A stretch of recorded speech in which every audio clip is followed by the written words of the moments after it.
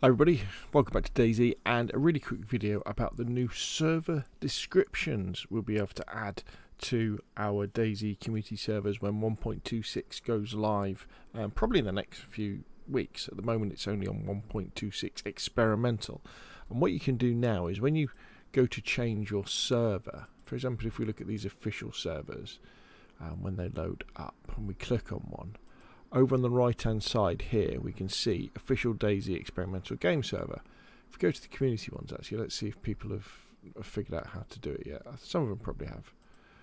DayZ, yeah, so I think some people have kind of figured out how to do it. And then if we look at my LAN here, we can see here I've put quite a nice little sentence. So the idea of this is you could put more details in, so you could put, you know, boosted loot server. This is our Discord link, and you could write your Discord sort of short URL code in. Maybe you could put some rules in. Now you're limited to 255 characters, so I'm also going to show you how you can check that and how you put it onto your server as well.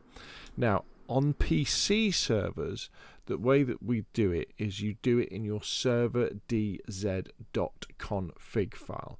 So you know, the one that has all of the things like your passwords, your missions in, your server time acceleration.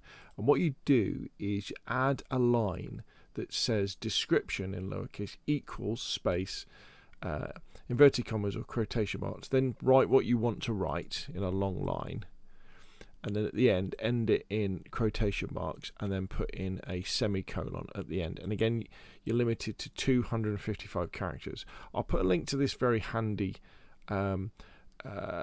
title length checker. It's a YouTube one. There's probably other ones out, and this will just count the number of characters in any sentence that you put in, and ignore the 100 limit for YouTube. What you're interested in is your title length being less than or equal to 255 characters. Now if you are on, let's have a quick look, if you're on something like a Nitrado PC server, what you're going to be doing is, let's go down to a PC server that I've got. Here we go, let's have a look. Let's have a look at this PC server. The way that you're going to edit it when it goes live is you're going to go into general settings, and there may well be a text line here that you can add. Otherwise you're going to go into expert mode in expert settings, and then you're going to add that line sort of probably somewhere down here underneath password admin or max players or something like that. You're gonna add that in sort of somewhere like that, and you're going to add in description equals, and then the space, and then the inverted commas, and then the description.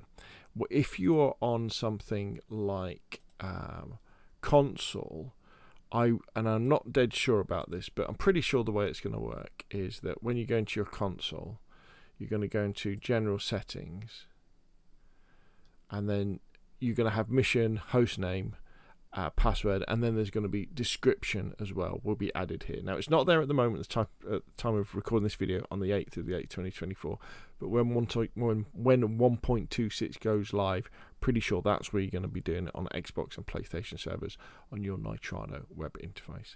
So it's dead easy.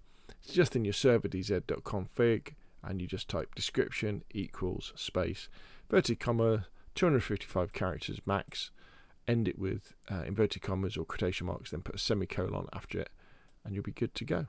So I'll put a link to that character counter in the description of the video. Hopefully you found this useful. If you have, hit like, comment, the same, press subscribe, and of course I'll see you again soon.